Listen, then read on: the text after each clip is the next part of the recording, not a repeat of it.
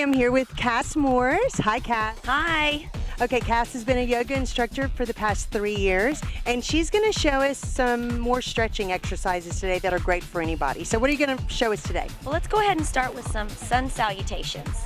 Okay, so just step right up here at the top of your mat. Good. Feet are hip width apart. Let's bend our knees. Let's sweep our arms up. Inhale and exhale, swan dive into a forward fold. Frame your feet, keep your knees soft, never lock them. Let's inhale the right foot back. Exhale the left foot back to the downward facing dog. Let's check this dog. I want you to widen your feet, bend your knees, and push up your sit bones. Excellent. I want you to come forward to a plank. Slow, come down slowly, crocodile. Now bring your head up. Good, back stretch and cobra. Come back down. Good, keep your toes where they are, and you're gonna lift from your sit bone back into a downward facing dog. Now I want you to inhale your right foot between your hands. Exhale your left foot into a forward fold.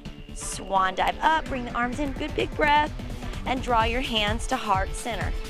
This is excellent for any time of the day, morning, night, for relaxation and just to wake up the body if need be.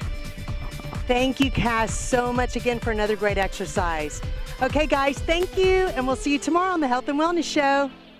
Hi, I'm Cass Morris from Moonlight Yoga, and my tip of the day is the first thing you do when you get out of bed in the morning, drink a glass of water. Start your day off right.